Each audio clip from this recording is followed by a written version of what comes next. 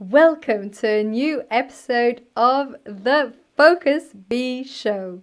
I absolutely love today's topic on transformational leadership. As a transformational leadership coach, it makes sense that I am passionate about this. So you might think, okay, transformation, you see what that's about.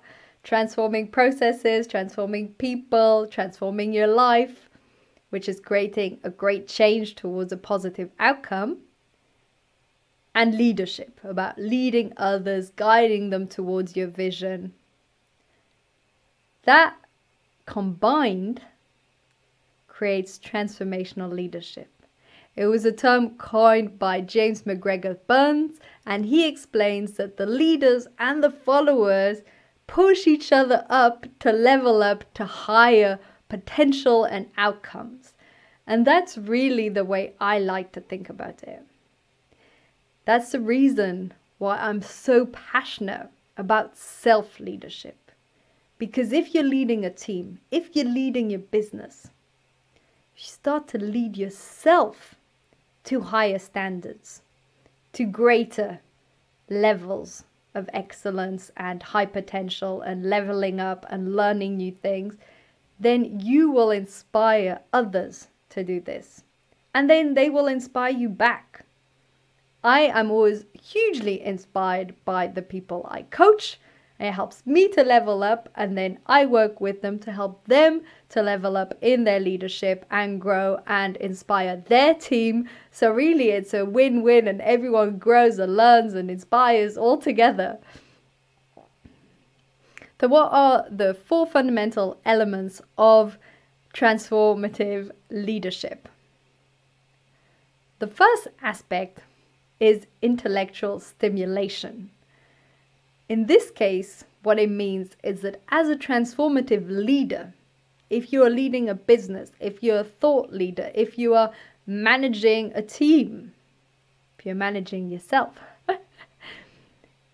it's giving the other people the creativity, the space, the independence, the autonomy to grow to the next level, to tap into their potential.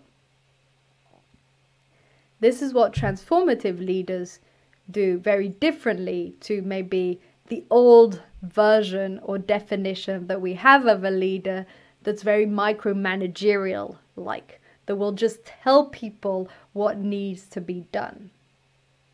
Now the difference is, if you're a transformative leader, you might tell them the outcome, you might tell them your expectations, but you won't tell them all the little nuts and bolts and cracks to get there, not all the little steps. They will figure it out. They have the autonomy and the creativity and the freedom to figure it out. To develop this ability of intellectual stimulation as a transformative leader, you need to let go of control and perfectionism and quite a few other things. But really, control and perfectionism can prevent you from letting other people grow, from letting them be creative and free. Now, what happens is, if you don't leave room for that, the work and the performance of your team or the people you're working with or the people you're inspiring won't be as strong. Because people learn best and people grow best when there's some freedom. It might be challenging for them, might be out of their comfort zone, they might feel stuck and lost at the beginning, but that's when they'll grow. It's also essential here to reflect on what are the strengths of the people around you and to tap into that. Because too often we're tempted to look at what are their weaknesses, where they're messing up, what should they do differently, and instead think, wait, what are they really good at? And how can I encourage them to do more of that, to use more of these skills so they grow? And their performance will also increase. So it's really a win-win.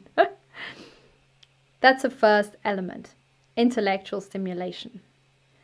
The second element is really individual, so really looking at the individual people involved. This means not just flying high with your thoughts and ideas and not talking with the people. On the contrary, it means building connections, building rapport with the people you are leading. The best leaders are the ones where each and every person feels they're connected in some way. Now, if you think about it, there's some thought leaders out there, some people who are inspiring, who you've never spoken to, but you feel a connection. I know I do with Tim Ferriss. I listen to his show all the time. I feel a connection. I feel I understand how he functions. I feel I know what sort of books he likes. I feel I know, what sort of advice I can get from his podcast, who he likes to interview, how he thinks, and I feel a connection. So if you're a transformative leader of a huge company, it doesn't mean you need to talk to them all one-on-one, although hopefully you do have strong rapport with the people on your leadership team. It means that you need to, deliver a speech regularly or some encouraging messages to the whole group and the whole organization, and that they feel that connection with you.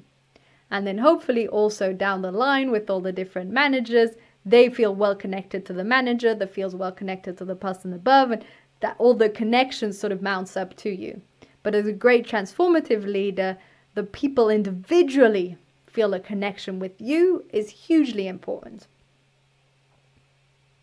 Because again, that will help them with what is the third pillar, which is motivation. So the people feel motivated to work on your vision. So in this pillar of motivation, there's the ability as a transformative leader to show, to illustrate, to highlight your vision, and that the people share it.